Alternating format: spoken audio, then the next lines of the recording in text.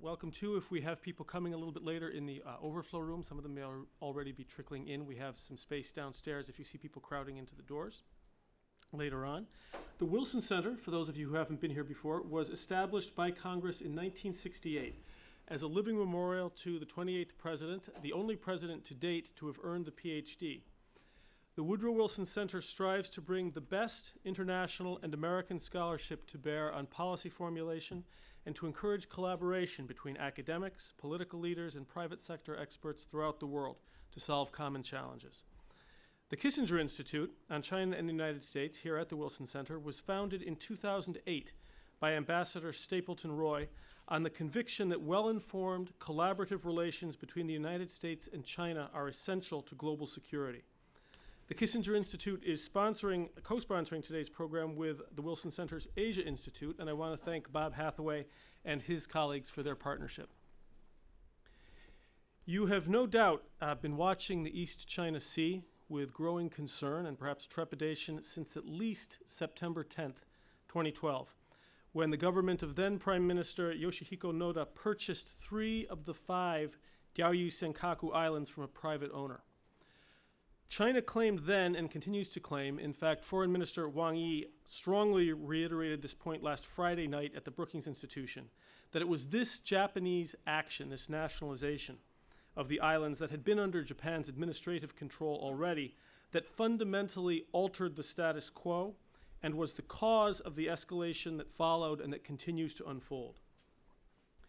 China and Japan now face, the whole world faces, a situation in which planned or accidental events in the vicinity of these islands and surrounding waters that have no intrinsic geostrategic value and that are of unproven economic worth, accidental or planned events there could plunge the world's second and third largest economies, 21% of the world's population at least, into war. And the United States has made it clear that while it takes no position on the ultimate sovereignty of the islands, it would enter such a conflict under its treaty obligations to Japan.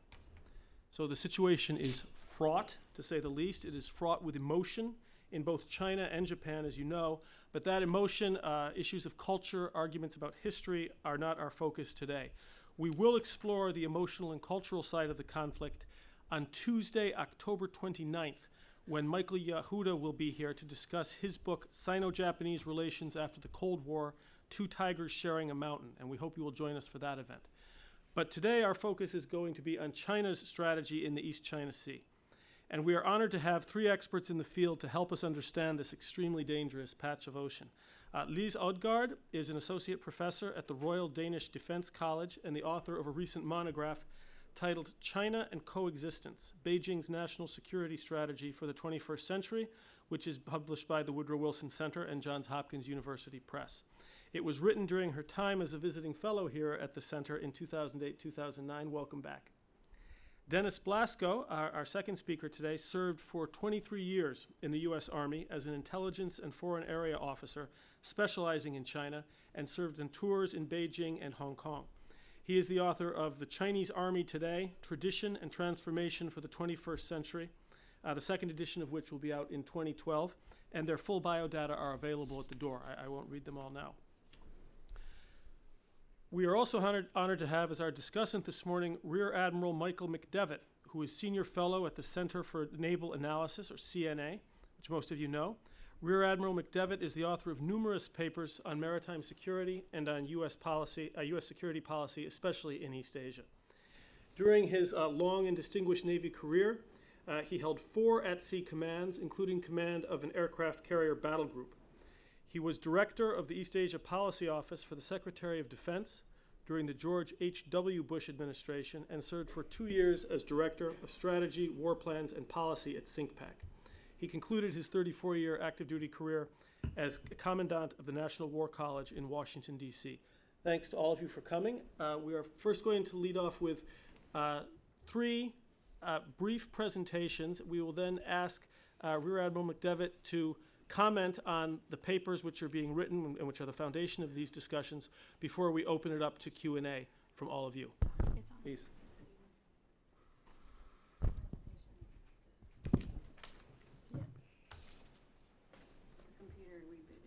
Okay.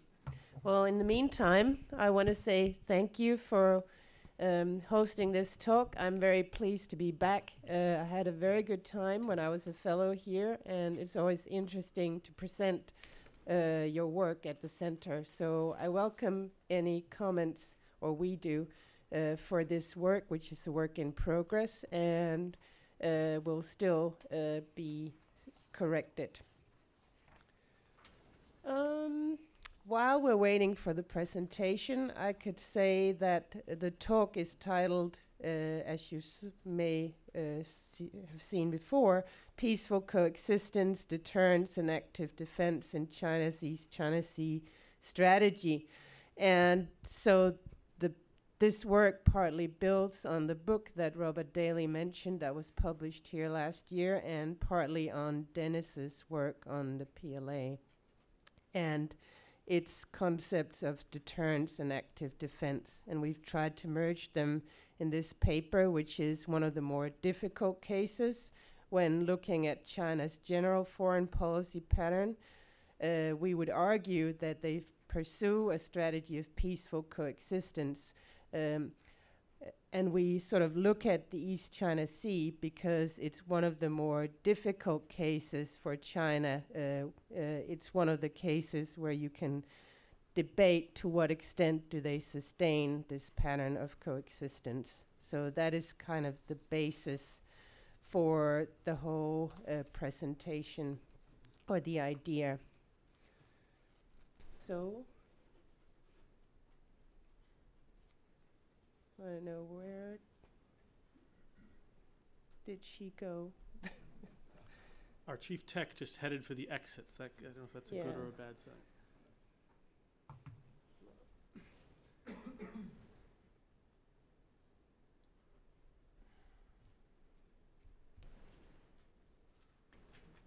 People do have the handouts. Do they? Yeah, Okay. you've got handouts, so if you'd like to proceed. I don't. Well, do you want me to put it? I have got it on a USB. Might be better to just.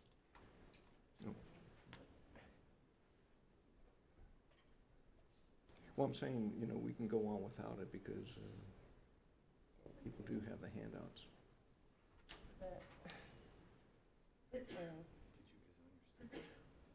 Yeah, I it don't see should. it on the desktop. Yeah, nor do I. But it was there before, though.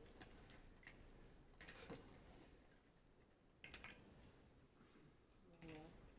I'll get a handout for you. I think. Okay, what you think? About that. Here it is.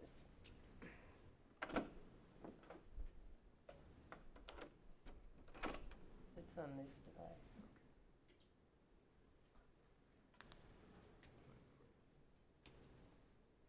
All these virus protections. It's called W something, so at the very end.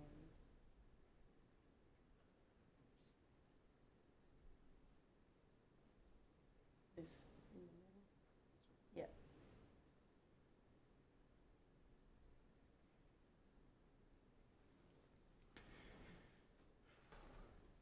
But it was up before.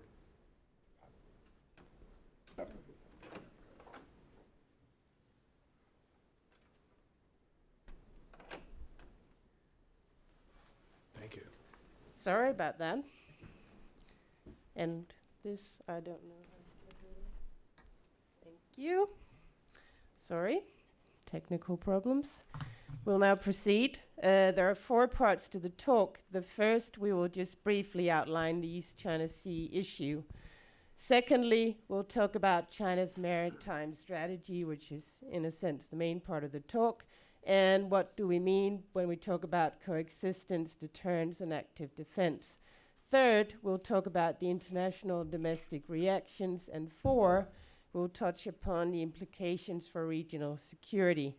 And you're welcome to ask questions to expand on that later.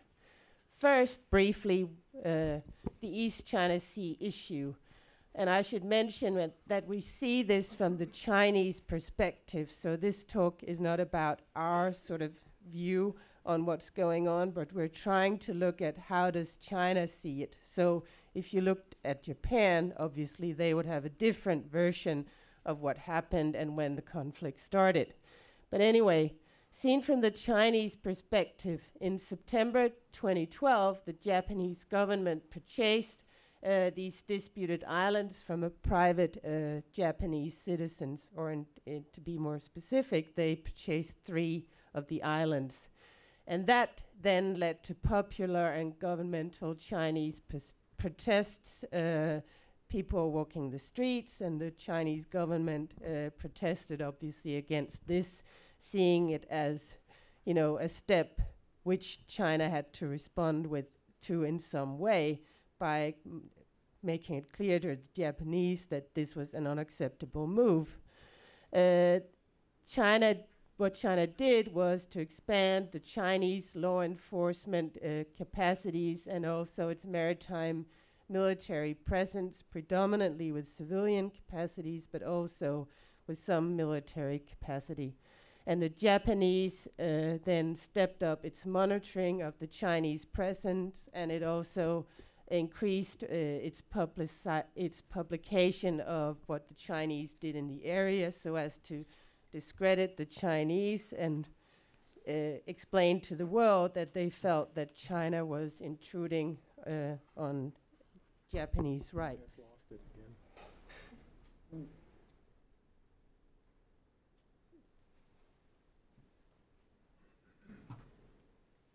Looking at this sort of series of incidents and development of the conflict, we then posed the question to what extent China's objectives and strategy in the East China Sea are changing the status quo in a way that contributes to escalation and the use of force, because a lot of people just assume that China's behavior is sort of malevolent in this case, and it automatically contributes to escalation and the use of force.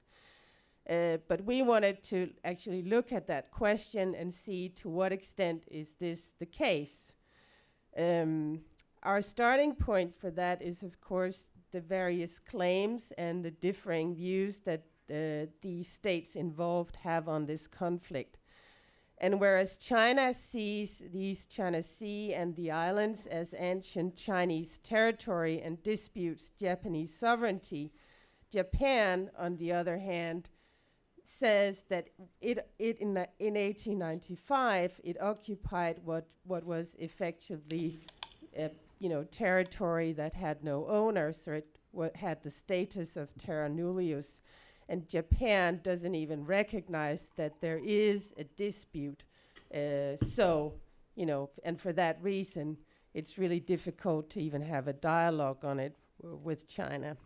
The US is the third party who's involved, and the US acknowledges Japan's administrative control, and as was earlier pointed out, they have said that it is covered, the area is covered under the US-Japan Security Treaty, but the US does not take a position on sovereignty issues.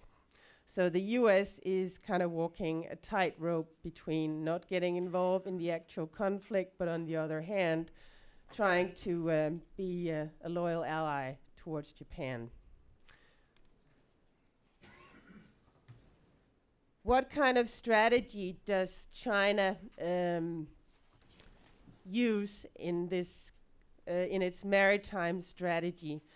Well, we argue that peaceful coexistence, even if this is a sovereignty dispute, also applies in this case, and China essentially approaches the conflict or the dispute from that point of view. What does peaceful coexistence mean? Well, the objective with this kind of strategy is to secure that China obtains a greater role in international politics, but that this happens without jeopardizing relations with other states. So China's starting point is to try to expand its influence without sort of aggravating relations with neighboring states or with the United States. The principles that peaceful coexistence rests on, they're well known, they're inscribed in the Chinese constitution, and they're repeated in most or all of China's defense white papers as a sort of basis of Chinese foreign and security policy. These principles are not particularly inventive, but they're sort of long-standing principles that indicate that countries should have a right to pursue their national interests so long as these interests do not bother other states. So the principles are not particularly cooperative. They do not indicate an extensive agenda of cooperation for international relations, but rather they sort of imply that states should have the right to be left alone as long as they don't bother others. And this is what lies in these principles about mutual respect for sovereignty, territorial integrity, mutual non-aggression, non-interference, equality, which means equality between governments and states, and peaceful coexistence. How does that apply, or how is coexistence applicable in the Chinese view in sovereignty disputes?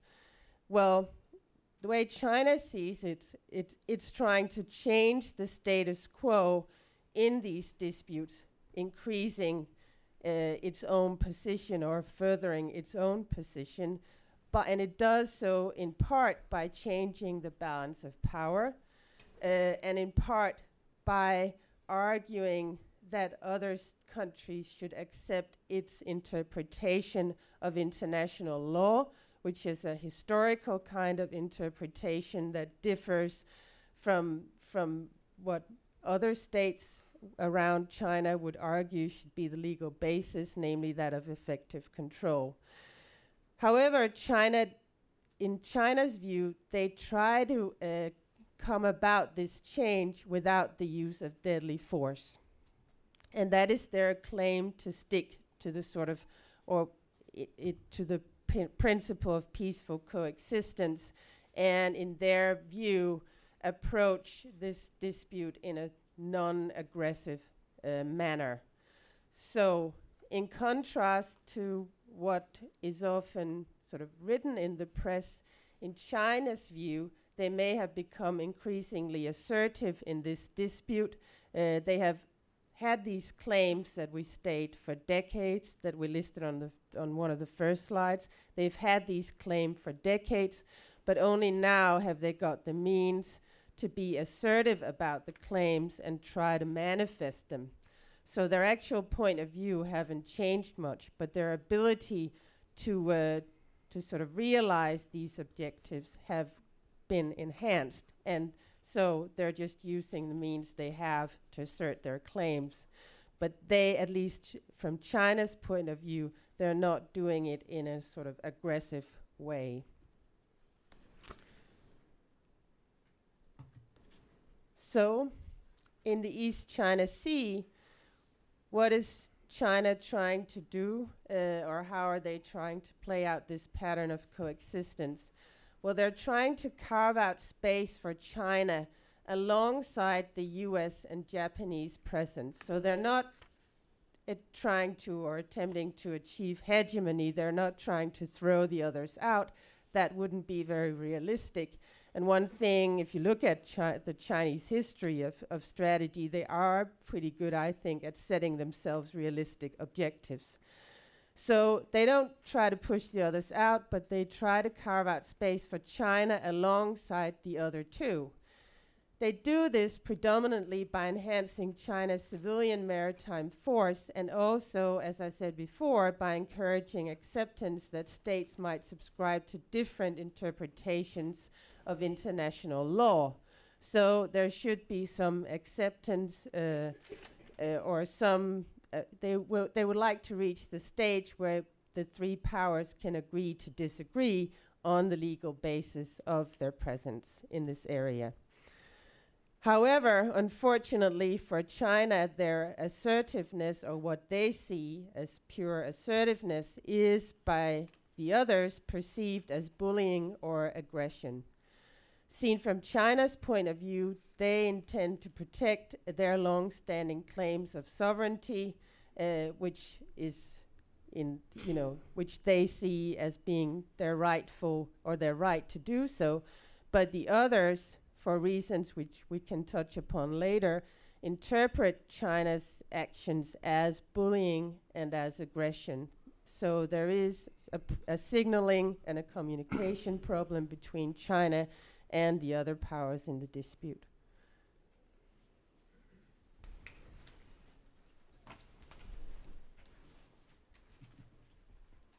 Thank you, Bob. Thank you, Lise. As some of you may know, I try to focus on what the Chinese themselves say about their own military policies, intentions, and capabilities. And while I think that the Chinese government is very clear in its official statements about its national level grand strategic intentions, I have many questions about operational and tactical details. And as Bob mentioned, as recently as last Friday, Foreign Minister Wang Yi reiterated that China seeks to achieve its objectives peacefully without war, and that China does not have the strategic intention to challenge or even replace the United States for its position in the world. But sometimes China's intentions may not be as clear to us, especially when they use words like hegemony, which we seldom use in statements when they say things like, "We will never seek hegemony or behave in a hegemonic manner." That means something a lot more to them, I think, than it does to us when we hear it. And of course, we always must constantly assess whether China's actions are consistent with its stated policies, because as we all know, governments often do have secret policies and objectives that are not stated openly. The concepts of peaceful coexistence, active defense, and deterrence continue to be part of the foundation of China's foreign and military policies.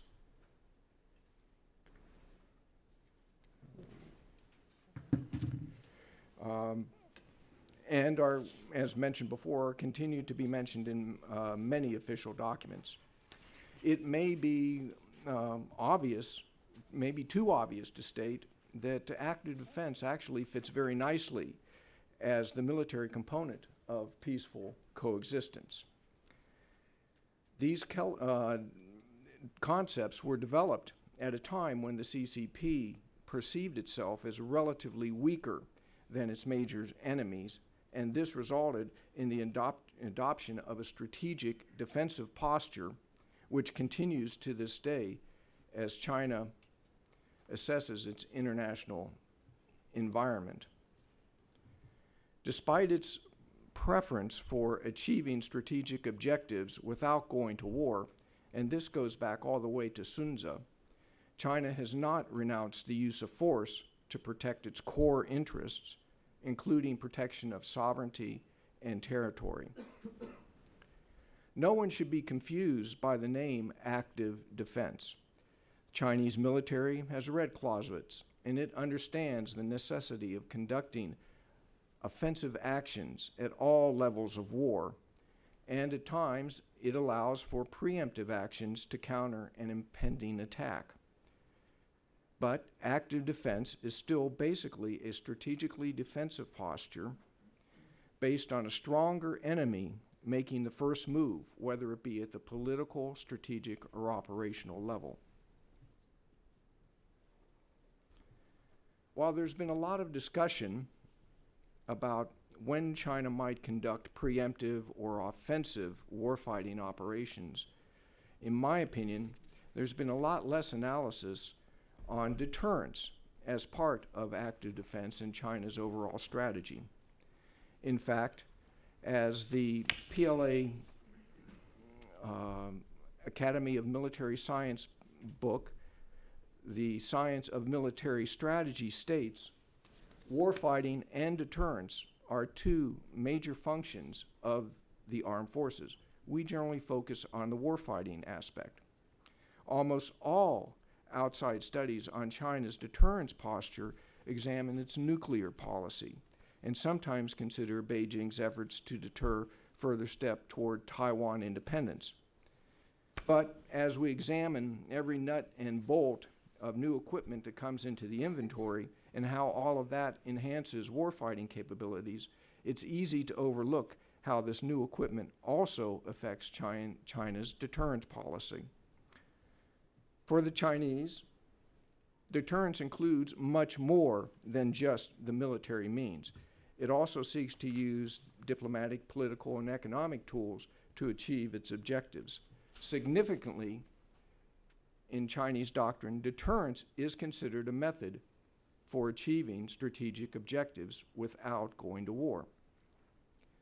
From their perspective, China's deterrence posture includes much more than nuclear deterrence and the deterrence of Taiwan independence. We, again, in my opinion, often overlook the objectives defined in the science of military strategy of deterrence to stop foreign invasion and to defend sovereignty, to deter conspiracies of internal and external rivals, and to protect the stability of their national political situation. For example, it was only this year that for the first time the DoD report to Congress mentioned these more expansive objectives with regard to China's deterrence policies.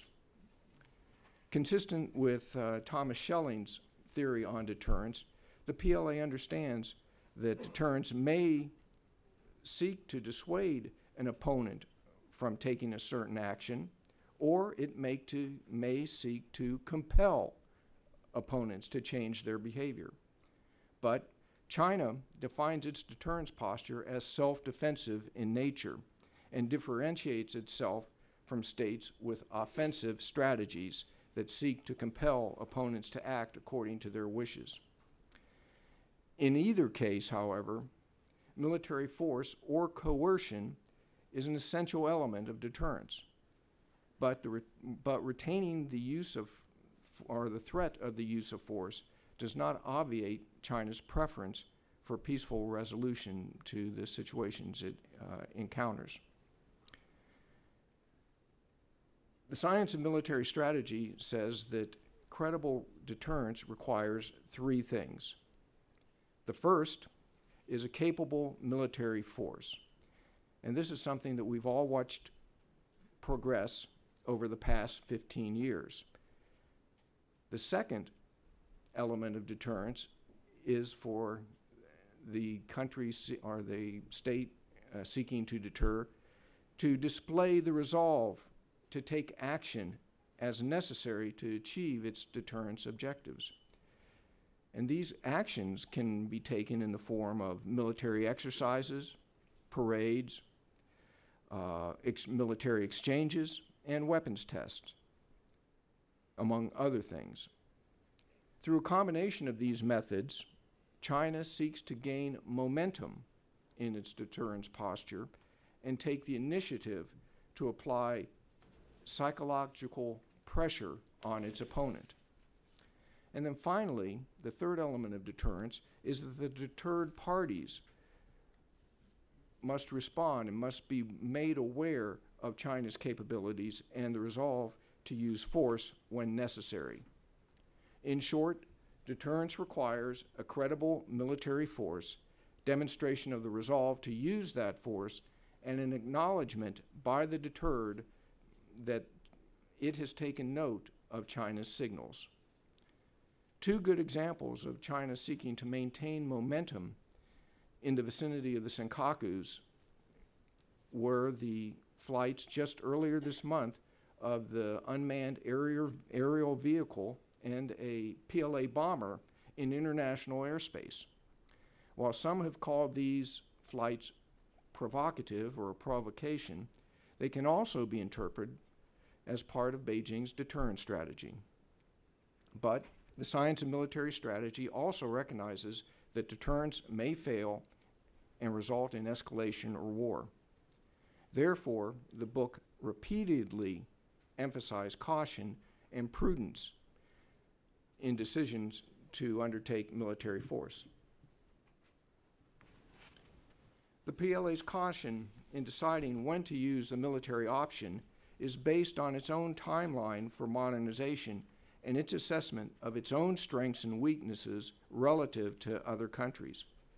Just as active defense fits into the peaceful coexistence strategy, The officially published schedules for national economic modernization and military modernization share the same milestones of 2020 and completion dates of 2049, or 100 years after the founding of the PRC. Beijing measures its progress by calculating comprehensive national power, which includes economic, political, military, scientific capabilities in comparison to other nations. Despite its recent achievements, China, however, still sees its comprehensive national power lagging the United States and several other countries. In 2011, I think is the last judgment that I've seen published, and China at that point listed itself as about 5 or 6 amongst the nations of the world in CMP. And a lot of this is because in its own version of exceptionalism, Chinese leaders will constantly divide any measurements in China by 1.3 billion. And as a result of this, and especially the per capita estimate of their progress, these modernizations timelines have not changed 2020, 2049. In particular, Chinese leaders assess that the PLA has made absolute progress in its capabilities over the past 15 years. But they will say it is still lagging in most capabilities compared to advanced militaries. Consequently, PLA leaders currently are stressing training and personnel development as much as they are issuing new equipment to the forces. Complicating this issue is a growing nationalism among some elements in China who see the PLA's new equipment and want China to be even more assertive in protecting its claims to sovereignty. It's not clear exactly how much China's leaders are affected by these nationalistic voices, but they are becoming louder and can be very outspoken with regard to the situation in the East China Sea.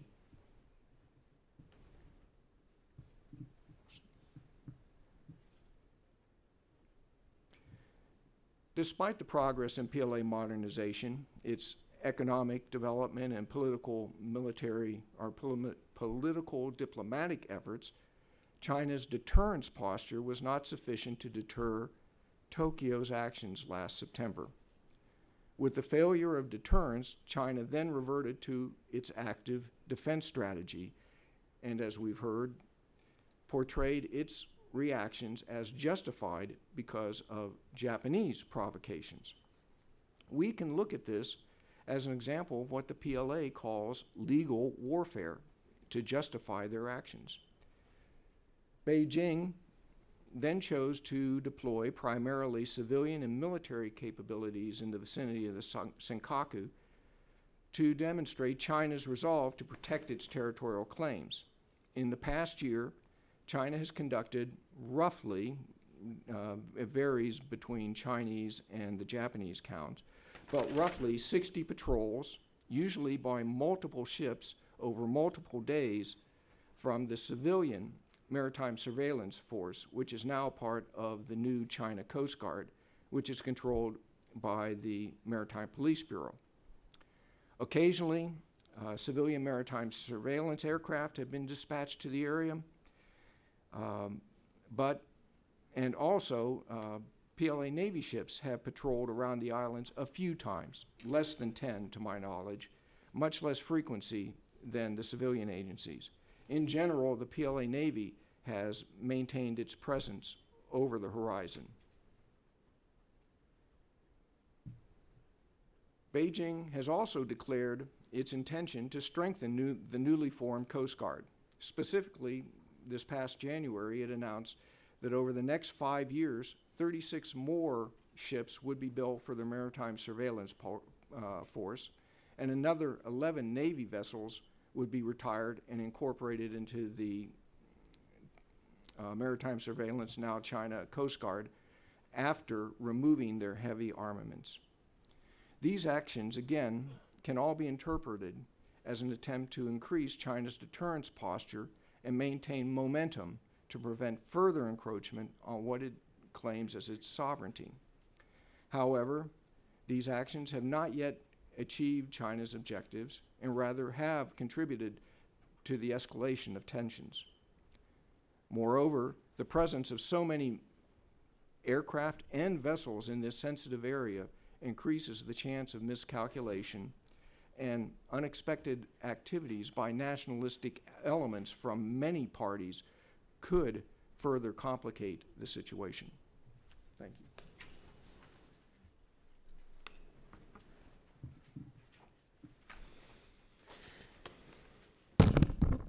We'll now go on to look at how the other countries respond and how does China's domestic audience respond.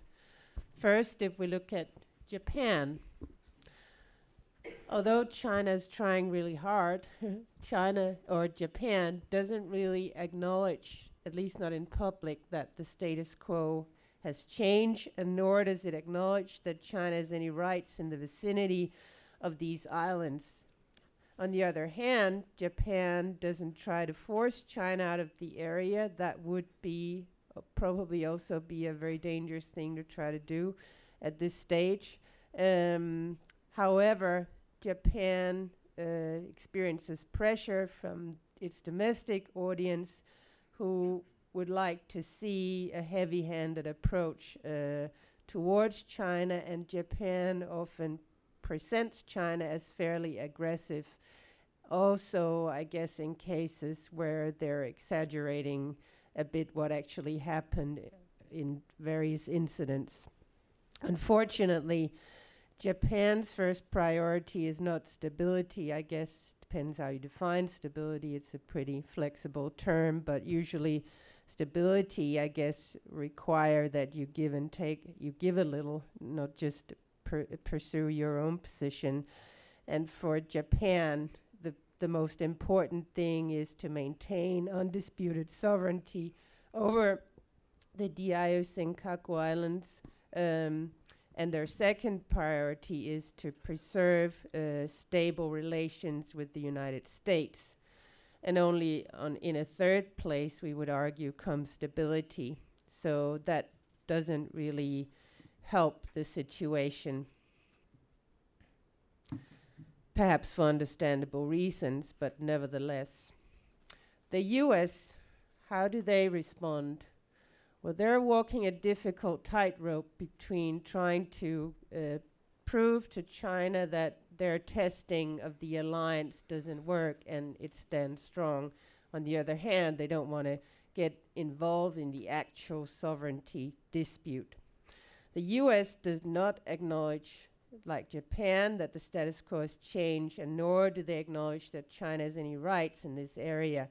They continue to monitor the situation from a distance, and they haven't really seemed to step up their presence or done anything active to counter China, but they do present China in general terms as an aggressive state, and they also do avoid criticizing Japan's policy in public.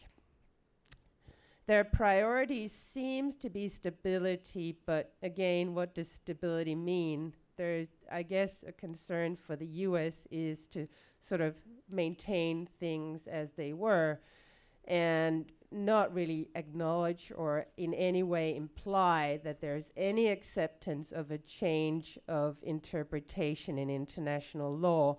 And they also, of course, want the situation to stay the same in the way that they will have said they will defend Japan if that were to be necessary in this area also. So, you know, depending on how you find stability, but at least maintain things as they are. In that sense, that's a main priority for the US. And they are also have a key concern of showing to China and to the rest of the world that the US-Japan alliance is unbroken and that they can, you know, meet this, what they see as a challenge from the Chinese together. Only in third place, we would argue, does come improved relations with China. So that is also not contributing much to decreasing the tension level, again for understandable and for good reasons, but the dynamics that are created are, as Dennis said, somewhat problematic. How does China respond? Well, as Dennis said, they have streamlined the lines of command within China's maritime bureaucracy. They've also increased the presence in the East China Sea in order to speed up a change in the balance of power. At the same time, China is experiencing increasing domestic pressure for more assertiveness, and they also present Japanese actions as aggressive. For China, the main thing is to demonstrate ability to defend sovereignty, to demonstrate to the others that they are in this area and they intend to stay there, and they cannot be pushed out, whether they like it or not. Only a secondary concern is stability for China. And third, on a third place comes to maintain stable Sino-US relations. So again, while it may be possible to explain China's position, it again does not help decreasing tension. So what is the result for China of its strategy? China is by now a de facto power in the East China Sea, and they have already established a semi-permanent maritime presence, which is maybe predominantly civilian, but it's also military. And that presence, which serves to protect what China sees as its sovereign rights, has occurred alongside the US and the Japanese presence. Japan has trouble maintaining an equal presence with Chinese vessels and aircraft, so they're stepping up their efforts to have the capabilities to counter China and devise money on their defense budget to do so. And nationalism also, as Dennis pointed out, increases the pressures on both governments to be more assertive in this dispute. So essentially, while China has shifted the balance of power, we would argue in the area, they have not obtained legitimacy for their interpretation of international law. So it seems almost no one accepts this argument of China that they should agree to disagree, for good reason, because it would open up for, similar claims in other areas and a sort of very unstable situation globally in terms of what is right and wrong behavior in this kind of dispute, which most states, even if they were to accept the Chinese position, wouldn't want to open up for. So while China has achieved some things in terms of shifting the balance of power, they haven't really persuaded the neighboring states that they have a right to do so. And so essentially, China's strategy does contribute to escalation and conflict. They probably hadn't expected that because, as we said earlier on, they're following a sort of standard behavior of Chinese foreign policy, relying on coexistence, and that usually works for China. But the problem here, I guess, is that in this type of conflict about sovereignty, China sort of lays claim to have historical right and pursues a concept of right and wrong conduct that no one else can subscribe to. So that's kind of what creates the problem here. With these words, we would like to finish. Thank you for listening. Thank you. And Mike, if we could ask you please to comment, and then we'll open up to questions. Sure, thank you. Thank you very much for inviting me to participate and comment on this really challenging and interesting paper. In your introduction, you talked about my distinguished career, and I must say every time I hear the word distinguished used, I think of my granddaughter when she saw me in a tuxedo when I was a few years ago, and she said, "Grandpa, you look so extinguished." And so I'm not extinguished, but this was an interesting paper to review, and I should say right up front is my comments are based upon the written, the paper itself, as opposed to the very excellent presentation that we've just received. I think the first thing that jumped out at me is the statement that peaceful coexistence is China's grand strategic context. And I thought the paper went into some detail to explain the background and the basis for that. But for those of us in Washington, I guess, who are kind of watching what's going on day in and day out with China, peaceful coexistence is not the sort of word that would come tripping to off your tongue when you think about China's grand strategy. You hear about peaceful rise, you hear about the China dream, you hear about peace and stability on China's periphery. But so I thought one of the interesting insights on the paper was to go back, if you will, to the beginning, looking to the Chinese constitution and what have you, to at least attempt to make the case that peaceful coexistence is really China's grand strategy. I must say, when I reviewed the paper, I would have liked to have seen some commentary or at least some reference to some of the other interpretations that have been written about China's grand strategy. I know that Mike Swain a number of years ago did one. Aaron Freeberg has done one. We've had lots of people talk about China's grand strategy, and the one thing that I think, as long as you're going to make that claim, that you need to have in there is at least some commentary or assessment of what other people have argued as China's grand strategy. The second point I would make has to do with, at the very beginning, it just struck me that this may be just the nature of a paper trying to summarize a longer problem, is the historical context of how the Senkaku Diaoyu crisis evolved, and the background was very perfunctory, I thought, very quick. And there was one thing that jumped out at me that really kind of surprised me, is at least the implication, perhaps I'm being overly sensitive, but the implication that it's all America's fault. Now, I'd be the first to say that Washington really muffed it in 1951 during the peace treaty with the San Francisco Treaty with Japan. We could have resolved in one fell swoop the sovereignty issue over the Senkakus in Dakto, Takashima, by just acknowledging one of the two claimants who had sovereignty, and those issues were addressed. But the peace treaty, the peace conference, decided to take a pass on all those and pass these unresolved sovereignty issues on to us, and we're all living with them right now. But to say that in 1996, or to imply that in 1996 when we did the joint guidelines for security alliance for the 21st century with Japan, that directly led to a bunch of right-wing Chinese or Japanese students to go and raise a flag on the Senkakus, I think is a bit of a reach. Or if that's really the case, those dots need to be connected. In this regard, I would commend to you taking a look at Richard Bush's Perils of Proximity.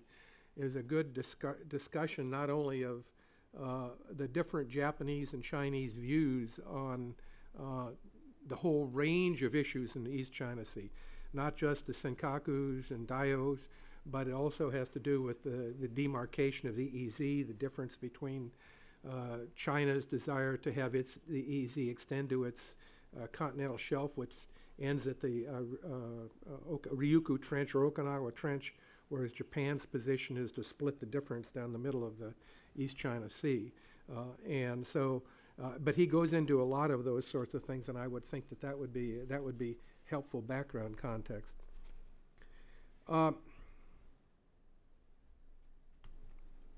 There were a number of really provocative, I would argue, statements on what China wants, or what Beijing wants, or what Beijing's policy is. For example, China seeks acceptance of its irregular presence in the vicinity of the islands in dispute alongside the Japanese by pressure by means of civilian capabilities and by encouraging recognition that both historic claims and effective control are legitimate basis for sovereignty. That's a very specific assessment of Beijing's objectives, and I would like to either have you indicate that that's your interpretation or that there is some source for that from the Chinese, because it was not evident in the paper that with in terms of documentation and footnotes how you reached that judgment. I very much like the analysis of peaceful coexistence as a revisionist strategy, and I would emphasize the word revisionist strategy. It's a very intriguing proposition, and I would argue that the central discussion of the fact that Beijing is trying to create a divergent definition of international law, according to what you have indicated, basing sovereignty on historic rights or the historic record without regard to actual jurisdiction or effective control. This is a really central issue, not only in the East China Sea, but in the South China Sea. And so what I would like to see is more elaboration of that judgment, because I think that's quite important. Because, for example, I've been doing work on the South China Sea and East China Sea, and recently had a gathering of international lawyers to talk about all of the issues, and only peripherally did the issue of China trying to base its interpretation of international law on historic rights come up, and that was only with regard to the 9-dash line in the South China Sea. And so if this is a broader issue that Chinese legal scholars are pursuing, I'd like to hear a lot more about that. Because I think that's really a central issue for policymakers to understand where Beijing is coming from when it comes to international law. As you said, quote, China is attempting to change the status quo in the East China Sea in the sense of changing the balance of power to make China and Japan rough equals in terms of maritime capabilities for securing a semi-permanent patrolling presence in the area. Moreover, China proposes an interpretation of the rules of interaction which diverges from Tokyo and Washington's definition of international law by arguing historical entitlement and not merely effective control implies sovereignty. So if we, as you alluded to in your briefing, I didn't see it in the paper, but in your briefing you alluded to the fact that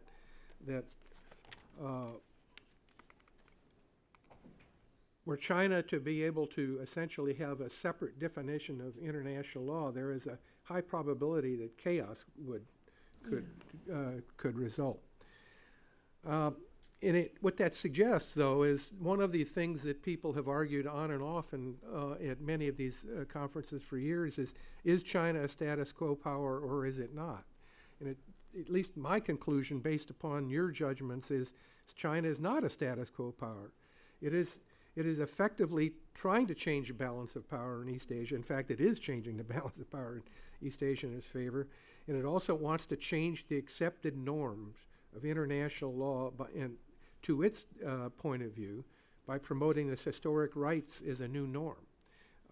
So this has, as I say, suggested implications for the South China Sea. And as Dennis pointed out, this also is what a number of U.S. Analysts have looked at on one of the three warfares, legal warfare, that China is essentially attempting to use or to reshape international law to be able to advance its own interests, which is not a surprise. I mean, countries try to advance their own interests all the time, but by actually trying to reshape the international legal system, strikes me as being very potentially provocative.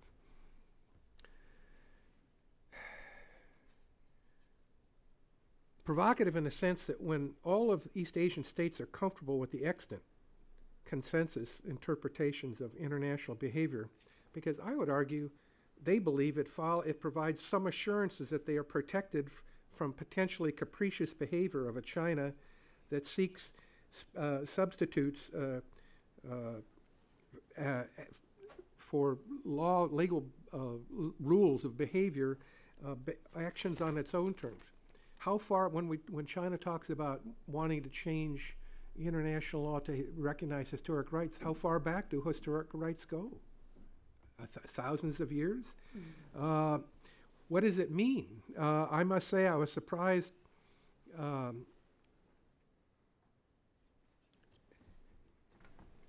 One of the bottom lines, I guess I would say here, is I was surprised, and you reached the judgment on page 7 that China's strategy of combining peaceful coexistence with deterrence and active defense allows Beijing to signal non-aggressive intentions toward neighboring states while allowing China to defend its claims.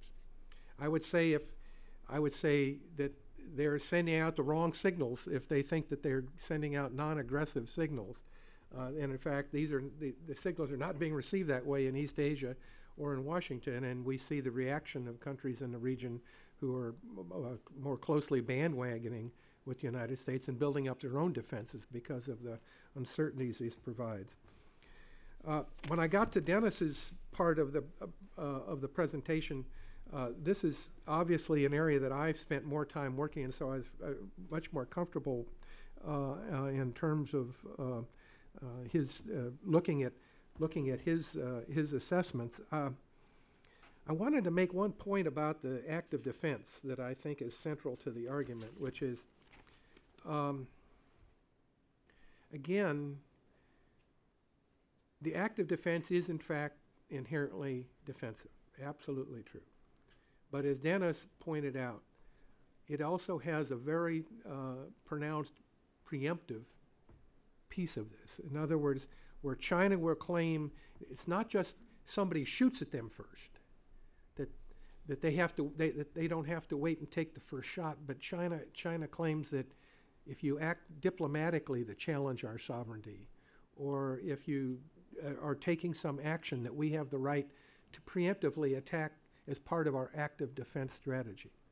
Well, again, this suggests a degree of capriciousness that if you're a country that lives in the shadow of China, how would you feel about if you examine this active defense strategy and China says, don't worry, it's only defensive, I'm only defending myself against attack, but then can also argue that I don't like what you're doing and I perceive that as a threat to my sovereignty, so I'm going to whack you.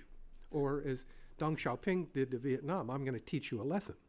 And so the act of defense, I think, is also, when married to the notion of a new interpretation of historic rights and new interpretation of international law based on history, or essentially to give China more flexibility to essentially do what it wants to do. The combination of those two things is potentially very destabilizing in Asia. And so I think it's very important that we at least understand this connection between active defense and changing the rules of international law and what the implications could be. So with that, thank you very much. I'd like to invite both of you to respond briefly before we open it up to questions from the audience. Thank you very much for the comments. They're great comments, and a lot of them, I would just say, we have still got to do that part of the work, like looking at other analysts' concept of grand strategy. Yeah, so that will be included in the revised version. And it wasn't the intention to give the blame to the U.S. for this. So we probably need to revisit that. I may be part hypersensitive, that's all. No, that's fine. So, I accept all of those comments as, points of revision. Thanks for the comment of peaceful coexistence and law. And I agree with you that it's a highly problematic way of seeing things. However, I think this is how China sees it. And the whole problem here, the reason why we try to look at coexistence, as I said in the beginning, is because this is a problematic case for China. Nevertheless, in China's view, they are non-aggressive because they do employ predominantly civilian vessels that are not heavily armed, and they are trying to signal non-aggression. Similarly, they are saying, to my best of knowledge, we may need to reference it more, that while they have a different understanding of law, they could accept having that coexist with the Japanese, US, and other neighbors' different interpretation. However, when it comes to this legal concept, China's sort of walking on two legs, because on the one hand, they are pursuing, you know, a presence here in other areas, as you alluded to, they're in the South China Sea. They try to establish effective control over some islands because they do understand that's how the others think.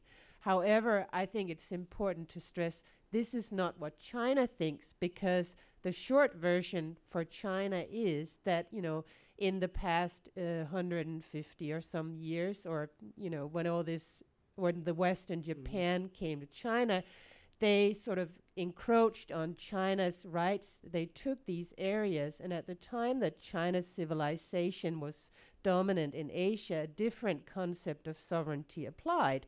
So, you know, they were sovereign in these areas according to China on a different basis. And there is some truth to this, because Japan could just, you know, overran parts of China because there was no presence there, because it wasn't necessary. Then they came, they took parts of their territory, and then, you know, after the war, then they turned around and said, we've changed the rules, sorry, you can't have this back. So the way China sees it is, you know, we need to correct this because this is tied in with the fall of the Chinese civilization and that humiliation. So they just don't accept the point of view. What they think is this should be corrected, and then we can talk about, you know, what rules apply. So while it's understandable that they should think this, I guess, it's not very, you know, it's a very provocative way of, you know, changing the legal basis for a claim. Of course, the reason it's not acceptable is that what China says really is that this is historically our rights, but we can't really exercise effective control in these areas because we don't have the power to do so. So we accept other states' presence, but we also feel we have a right to do as we please, when we please, without notifying you. And that's totally unacceptable, obviously, to all the other countries.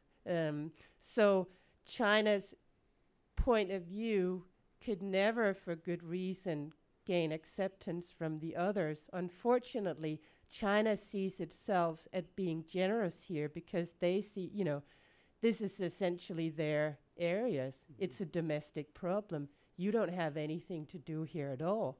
So we're being generous here by letting you use this area for this, that, and the other. And to me, that's a sort of, and China's view, I don't think it's going to go away. So that's kind of the more problematic part, actually, and not so much the build-up. And I agree, you said, is China status quo power? No, they're not. But they're not necessarily being aggressive. But the more serious problem is the sort of changes they pursue and the implication of that for other regions as well, where there are similar problems in South America and other places. You don't want to open up to that. So there's a limit to how can you respond beyond just trying to maintain the rules as they are. Thanks. Dennis. Well, I will admit to recommending that we drop the literature review in the earlier drafts. Not being in a PhD, I sometimes get a little bored when I'm reading all these literature reviews and talk about theory. But it's in a lot of it's in Lisa's book on peaceful coexistence, and I'm sure it will find its way back into future iterations. We may have between us a slightly different view, and while yes, I agree that China is trying to change the status quo, and it has changed the status quo in the Senkaku's area. I would say, however, that China is still trying to work within the vast majority of the international framework as we know it, and it's not a revolutionary power in the way the Soviet Union sought to be years and years ago. I would also say, and Lise and I have talked about this, that China, I don't think explains itself very well, especially in its official statements by people talking back and forth and in meetings and things. You really have to work to go into their written statements to pull out a lot of this stuff. And they could do a lot better in defending themselves and explaining their policies rather than just saying that we are, that we're a peace-loving nation.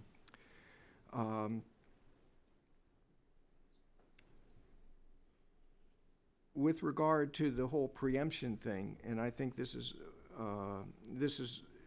your reaction was what 90%, I think, of foreign reaction is to when they read about active defense. They focus on the preemption point. But our good friend Dean Chung has written that basically China does not have a doctrine of bolt from the blue. So what we are going to see prior to any preemption, even at the strategic level, which they do talk about, we're going to see some build-up in tension, some signaling back and forth. To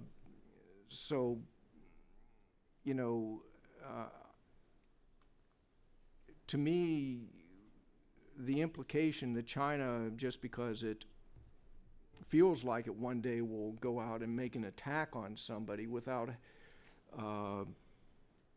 having some sort of reason for doing that, is probably No, I didn't mean to suggest a bolt out of the blue. No, that's less likely. And the whole point about active defense is that it's an interaction thing. Oftentimes it's a strategic spiral of escalation, which we're seeing now.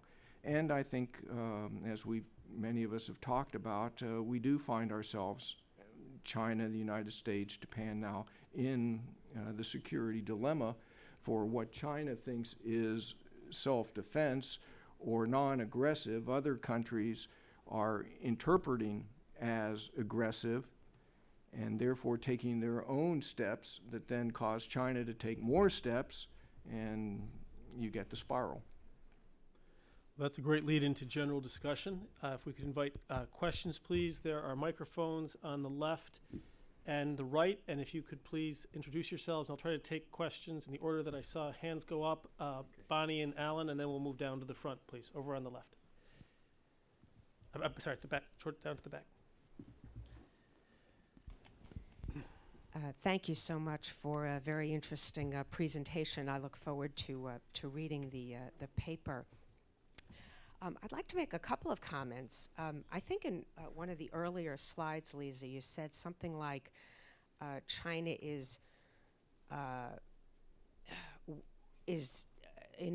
wants to achieve its goals, but doesn't want to jeopardize relations with other nations. I think increasingly those are objectives that are coming into conflict for China. And I would posit that China is willing to take risks and put in jeopardy its relations with other nations to a certain extent. I think it seeks to estimate what the impact will be and whether or not that impact is acceptable for China. Now, sometimes it may miscalculate. And I think we saw in the case with the Philippines in the Scarborough Shoal incident, where the Chinese seized the shoal and perhaps miscalculated how strong the Philippines' reaction would be. I would argue also that the Chinese actually drew lessons from the Scarborough Shoal that they are applying to what they're doing in Japan and with Japan in the East China Sea. And I wonder whether you address that in your paper. But I think it's not enough just to say that China is unwilling to jeopardize its relations with other countries. I believe that China increasingly is willing to accept some impact. So that's my first point. One of the, I think, very last things that you said, Lisa, was that China didn't expect this outcome. And so that is related to my first point. Did they really think Japan was going to roll over when they started sending their civilian ships? Probably not. So what did they expect? Did they miscalculate in this instance? So I'd be very interested in drawing you out on that. And then my last comment is really a sort of a question for Dennis. And that is, was this really a case where deterrence failed? In all of the discussion we've had, none of you have mentioned that in fact, these islands were going to be purchased by the governor of Tokyo, Ishihara, and that he had actually raised a great deal of money from the Japanese public. He had publicly said that he was going to build structures on these islands. So if Japan, the government, had not actually purchased these islands, one could play out what an alternative set of circumstances would have been. And I would argue that it would have been far more destabilizing. But I don't know if that's how China saw it. I do believe that the Japanese explained in great detail to Beijing. They actually thought that they had won Beijing's tacit approval, or at least, willing to tolerate it. And again, Japan miscalculated in that sense. They were wrong in estimating this reaction. But I would say that in this case, deterrence really didn't fail, because the outcome would have been worse. And the Chinese just saw an opportunity that they then leaped on. They exploited what they then named a provocation by Japan, just as they exploited a provocation by the Philippines in the Scarborough Shoal instance. And they did so successfully. And so I would say that China had a pretty clear idea at the time as to what they were doing. They successfully exploited the opportunity to change the status quo in China's favor. They have contested Japan's administrative control, and they've done so successfully. But there has been a cost. Thanks for the questions. They're really great questions. The first one, I would distinguish between China's, general behavior towards their neighbors and their behavior in the sovereignty disputes. And one reason for looking at these sovereignty disputes is that they put, as we have sort of alluded to, a question mark between China's willingness to coexist with its neighbors.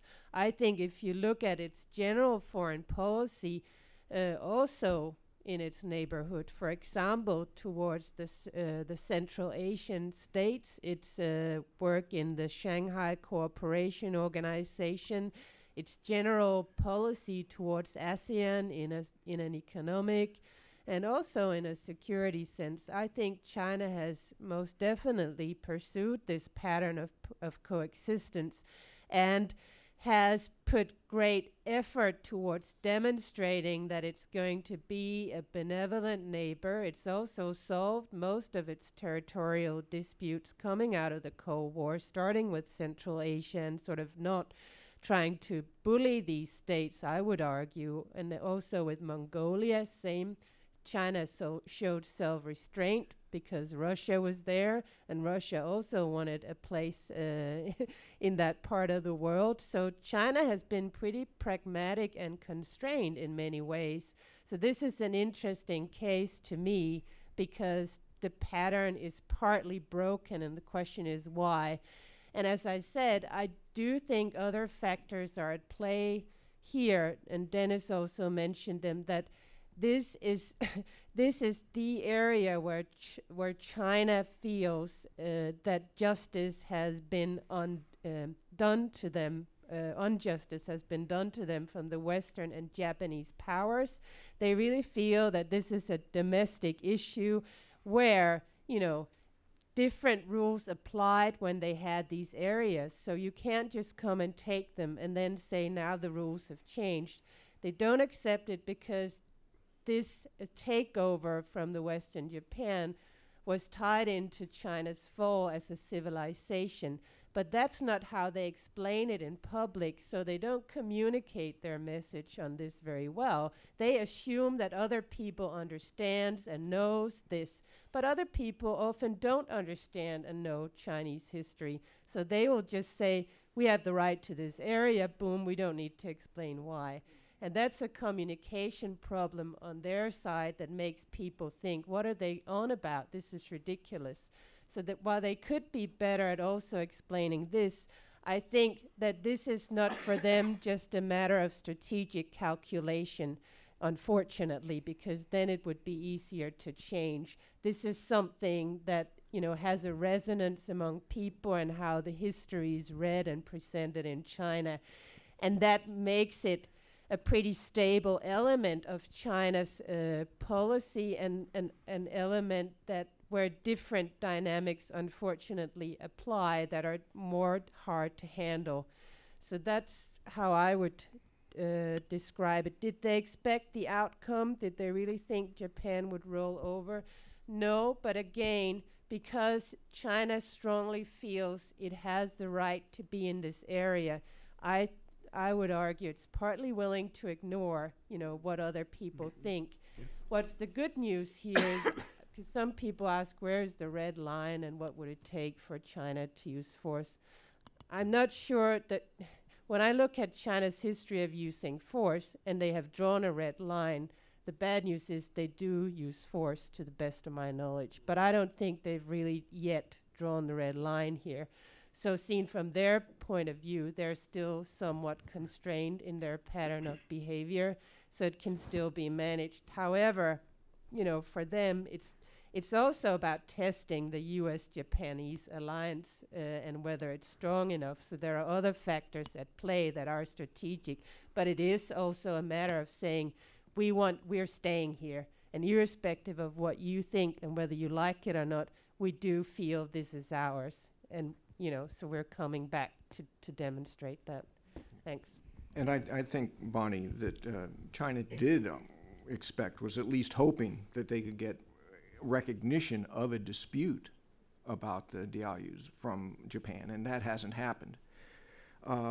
As for your other question, my response would be that China felt obviously compelled to act when Tokyo did even these modest steps, because what you described, as we all know, would have been much, much worse, but and could have caused a much greater response from China.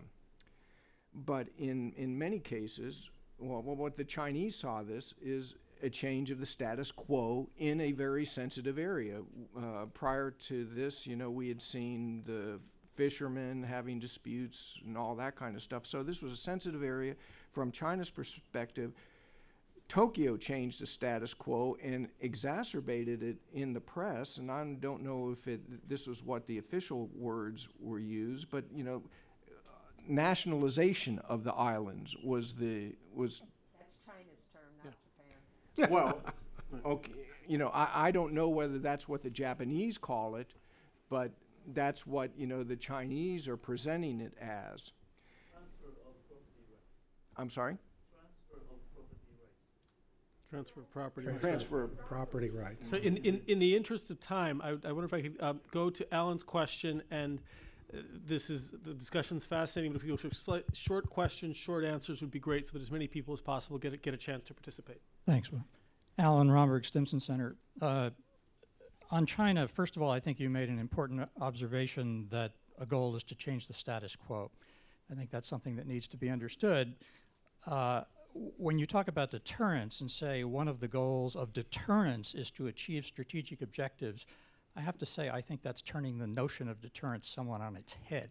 So I'd be interested in any further comment on that. Further on China, I think they did have choices. I don't think, Dennis, that this was absolute, and there were voices in China that said, let's understand this is to preempt Ishihara-san. So we don't need to react in a very proactive way, but and including in the government, there was some reaction at first in that way. So a decision was made not to pursue that particular course, but to take the one they took. And I would add to your goals of China that one of their goals specifically is to show a change in the status quo. You mentioned it orally, but it's not in your bullets. And frankly, to say their approach is one of non-aggression as has already been discussed, I think is a rather special Chinese definition of this, which, as you've pointed out, other people are not really accepting. Second, on the U.S., you talked about one of the U.S. goals being to show it's a good ally. That, of course, is true, but I think it would be useful if you were to explore the origins of the U.S. position, which is longstanding and goes back into the 1940s before World War II ended. And had it not been for the ECAFE study, which showed possible hydrocarbon resources in the area, and then a very belated claim by both Taipei and Beijing, the U.S. would have gone ahead and followed through on its position on residual sovereignty, not just administrative control, and returned that to Japan along with Okinawa. So I think it would be useful to explore that. I also think you said the U.S. has not contributed to decreasing tensions. Maybe I share Mike McDevitt's sensitivity, but I think U.S. diplomacy, in fact, has sought to decrease the tensions, even though the other aspects you mentioned are true. Finally, I'm not sure that agreeing to China's view, which is that there is a dispute, would in fact turn all these other disputes on their head and create chaos in the system. After all, former Japanese governments have accepted that there's a dispute there. The Noda government obviously did not. The Abe government does not. This position on there is no dispute is the same one that China takes on the Paracels and that Korea takes on Dokdo Takshima. I don't think that it might turn the strategies or the positions of those governments on their head, but it seems to me that it doesn't necessarily mean that everything will be turned into some sort of a mishmash of chaos. All I can say, Alan, about their doctrine saying deterrence can be a means of achieving strategic objectives, that's what their doctrine says. And that's the way they prefer it to be. And what they're trying to do is get to the end point without having to go to war. One of the points that we try to make is, or that I kept trying to put in, is without the use of deadly force. And why I tried to mention deterrence absolutely requires the threat of force and could be coercive, often is coercive, but they have avoided the use so far of deadly force, even in mistakes. Okay, just briefly, did China have to act in this way? No, and I think opinions even within China's PLA is much more varied than people realize. We also try to write about that in the paper, I guess, by saying that often, foreign correspondents look to the hawks in China's military, thinking they represent general point of view, which arguably they don't. So there were indeed discussions about this, and there are various opinions to the best of my knowledge. However, there is, as the way I see it, a dominant policy line, and that's the one we describe here, and that is to change the status quo in much the way we've already been through. Is there a dispute? Well, it depends how you define a dispute, but at least, recognizing that there is a dispute is sort of a precondition for having a diplomatic dialogue on how to decrease tension. So in that sense, I think, recognizing that calls for certain types of behavior that are just not open to the parties now, and that might be, a useful thing to open up to. Thanks. Mike, you had a comment? Just a couple of quick points on the issue of what Japan might have done other than purchasing having the government purchase the islands. Presumably, Sony could have purchased the islands instead of the mayor of Tokyo. So, I mean, that was an alternative that that the Japanese government could have pursued and not. And so, for what it's worth, or Toyota. The other point I want to make is the status quo has been changed. We need to, when you talk to people at the tactical level, the operations of the Japanese Coast Guard and now the Chinese Coast Guard have become very routine. Everybody knows what everybody else is going to do. One group of Coast Guard vessels stays on their part of the territorial waters, and others stay on the other part, and what have you. And So there is great stability and great professionalism amongst the mariners at sea right now in terms of this. And so we've settled into a new normal, a new status quo. Next question, please. Right in the middle.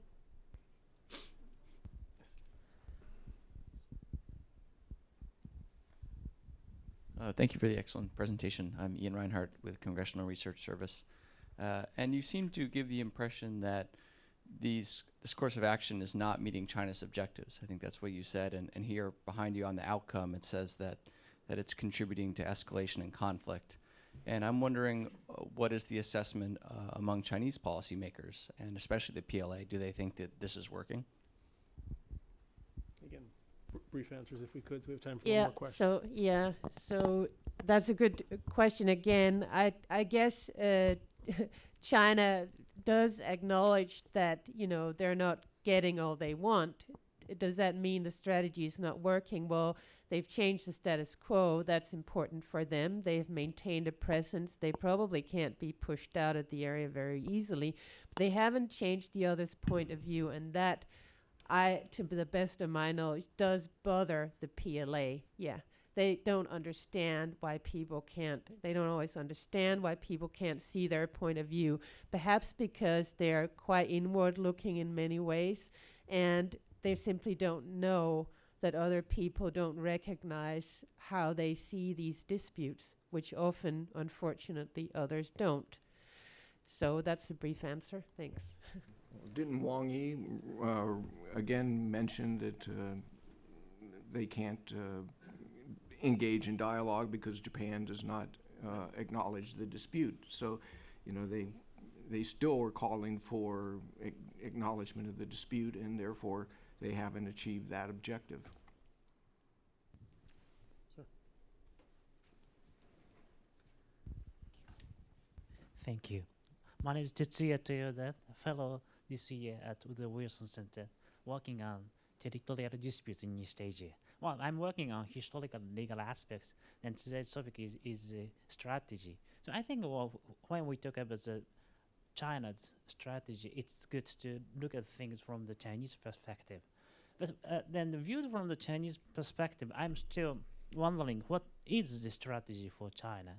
Because in 2012, as of August, the Japanese government was under the control of the DPJ, Democratic Party of Japan, which was labeled as pro-China, and competing with LDP, considered as anti-China.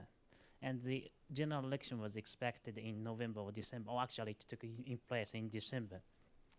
And when was the purchase by the government was announced in September, the Chinese government blamed the DPJ to make sure that the conservative party, LDP, would take power in Japan. And I was surprised in December, 3 days before the general election in Japan, the spokesman of the Chinese Foreign Ministry declared that they were concerned about the rise of nationalism in Japan, well, as if to make sure that the LDP should have the landslide victory, and it did. So that is the reason why I wonder whether there is any Chinese strategy against Japan. Perhaps, well, they are just driven by the, well, as Professor Odegaard just mentioned, driven by a feeling rather than strategy. And there is a sense of deja vu that, well, 72 years ago, nearly a century ago, when the Japanese Empire took over the Manchuria, well, the Japanese general public was widely supporting it. And the same thing in China today. And at that time, there was no strategy for Japan. It was driven by the same Japanese military commanders, which were out of control of the Japanese government. And the question is whether there is any strategy for China shared between the Communist Party, Central Communist Party, and the PLA. Okay, thank you. In the interest of time, if you briefly, maybe all three of you, on whether this is strategy or whether this is behavior, what do you see? Well, I still think that this is strategy in the sense that China has objectives and they have defined means to pursue those goals, and they do it fairly consistently. That's not to say that there aren't differences of opinion within China and that therefore, over time, and it can change, but, within the period we have described, I would argue they still managed to put together a strategy, just as I would argue the U.S. does. Thanks. And the point is that the strategy is adaptable to changing circumstances. But some of these concepts that we've talked about continue to be the underlying principles, even as names change, peaceful development, peaceful rise, but some of these concepts pretty much remain. However, as China's comprehensive national power grows stronger and they make a different evaluation of their position, their strategy could change then from when they no longer perceive themselves as the weaker party. I'm increasingly coming to the view that China's reputation as brilliant strategist is misplaced, and that, in fact, they are very tactical and issue-oriented and focused on whatever is on the inbox at the moment. And the reactions, in many cases, seem to be designed to shoot themselves in the foot, literally, in terms of longer-term strategic goals. So I'm willing to say the jury's still out, that the heirs of Sun Tzu are sitting in Beijing right now. Building off of that and thinking about your conclusion that China has been surprised at their inability to convince neighboring countries of the legitimacy of their claims, and that they're surprised that their actions have been seen as escalations. If that is true, what does that say about the political culture and the processes that made these decisions after 30 years of opening, extensive consultation, after a period prior to September of 2012 of at least 2 years, in which the pivot had been announced, in which we had the Tiananhao, the Chonam incident? There was, it seems to me, ample warning and ample consultation for them to have been informed. So if they really didn't foresee this kind of response, what does that say about the myopia of that process? If, on the other hand, they did foresee and were willing to accept this response, what does that say about their goals and their will to achieve them? And I raise that just in closing. I also want to recommend to you, if you're interested in going back into some of the history that was discussed here today of the dispute, the Council on Foreign Relations, Elizabeth Economy and her colleagues have an excellent new site, which we will link to on our page for this event, which has timelines, videos, interviews, a lot of very good links. It's something that you can easily make your way through in an hour and a half, which is a very good review. Thanks to the three of you, to all of our speakers, to Lise, Dennis, and Mike for coming today, and to all of you. We hope that you will join us on October 29th when Michael Yehuda discusses his book, and we'll try to set that up in a format which is a conversation, and to have a lot of time for questions and responses from the panel. Thank you again very much.